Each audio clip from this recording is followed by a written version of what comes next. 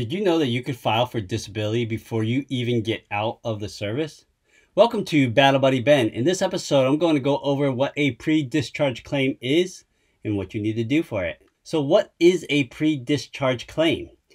Here we go. This is straight off the va.gov website. If you have an illness or injury that you believe was caused or made worse by your active duty service, you can file a claim for disability benefits 180 to 90 days before you leave the military. This may help speed up the claim decision process so you can get your benefits sooner. You can find out how to claim through the benefit delivery at discharge program and what to do if you have less than 90 days left on active duty. If you're finding this information useful and helpful, hit that like and subscribe button and check out my website. Hitting the like and subscribe button allows other veterans or people who will be getting out of the service soon to find out more information about what pre-discharge claims are and how you go about starting that process. So are you eligible to use the BDD program to get your disability compensation sooner? If you're viewing this, you may already be out, but you may have friends or family members that are in and are thinking about getting out, and then you can allow them to know about this program and this claim process so that they can get their disability compensation sooner rather than later. So are you eligible? So you may be eligible for the BDD program if you meet all of these requirements. All of these must be true. You're a service member on full-time active duty. That's including members of the National Guard, Reserve, or Coast Guard.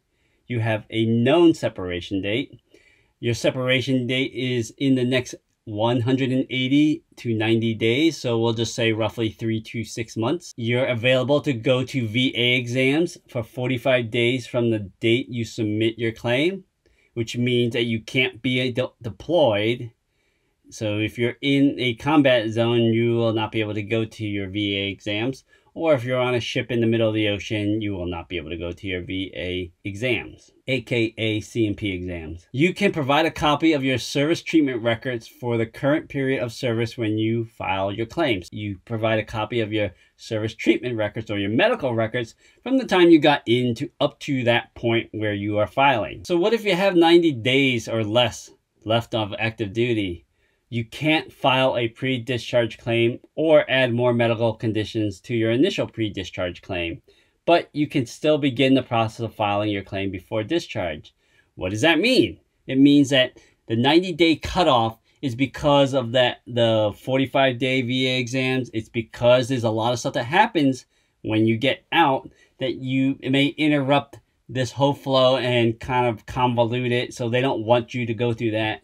If you have stuff, if you have chronic stuff that's going on, if you have an injury or illness, you probably know about it already. And unless it manifests itself within those last 90 days or you get into an accident, you get whatever the case is, hurt, shot, whatever, in those last 90 days, then obviously you can file for that after the fact, after you get out or on your way out. If you can't add more conditions, so once you hit that submit button, you can't add any more to it if you're going this route. Are there any reasons I can't use the BDD program?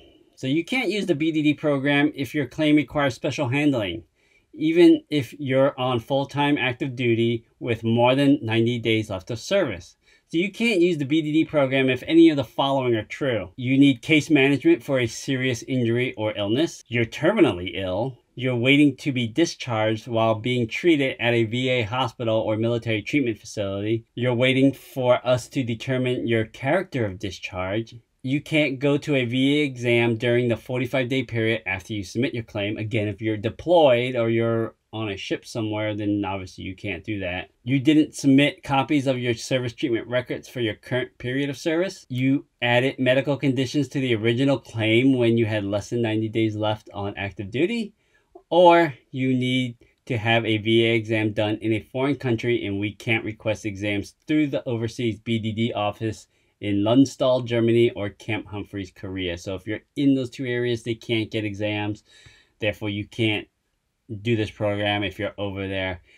And the fourth one down, if you don't know your character of discharge, that's a problem. Obviously, if you're going to be dishonorably discharged or any anything less than honorable, that's a problem. You can't claim this benefit to begin with anyway. But if you have a stellar record, I wouldn't say stellar, right? If you just did your job and you're going to get honorably discharged, and you should know that. If you're in the hospital, and this is why selling, if you're terminally ill, you're pretty much on your way out the door anyway. There's no point to going through a claims process, which may make judgment after you have passed away. That is a very sad case, and I sympathize with anybody who is in that situation. You need to, need a case manager, or you're in the hospital, and you can't do that because they don't know what your disability may be. There are some disabilities where you're going to get 100% for that time you're in the hospital, but if they don't know what level or rating level to put you at because maybe you're not done being treated, then they can't make that rating, and so there's no point to submitting a claim for that. So how do you file a claim for disability compensation before I leave the service? If you have 180 to 90 days left of active duty, if you're stationed in the US, you can file a claim online. You'll need to submit these documents with your claim: your service treatment record, a complete separation health assessment part A, the self-assessment portion. If you've already filed your pre-discharge claim but didn't submit this form yet, you can upload it. You can upload that form online. To complete the application process, you'll need to do these things: be available for 45 days. Obviously, we've reiterating that. And then finish all phases of the VA and DoD medical separation exam processed before you release from the military. If you're overseas, except for those 2 locations, one in Germany, one in Korea, you can start the claim process at the BDD offices, and you may have to come back stateside to complete that. If you have less than 90 days left on active duty, file a fully developed or standard claim.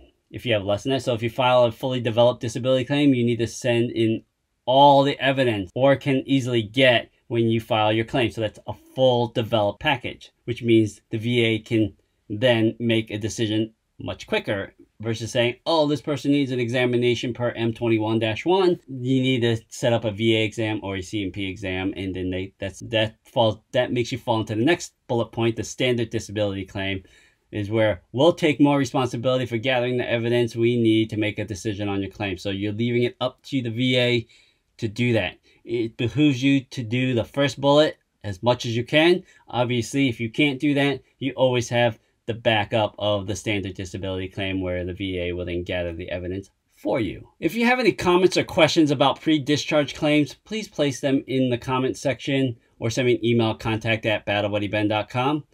If you like what you viewed, hit that like and subscribe button to let others know about this video, especially if you have friends or family that are in the military still and are on their way out. Check out my website.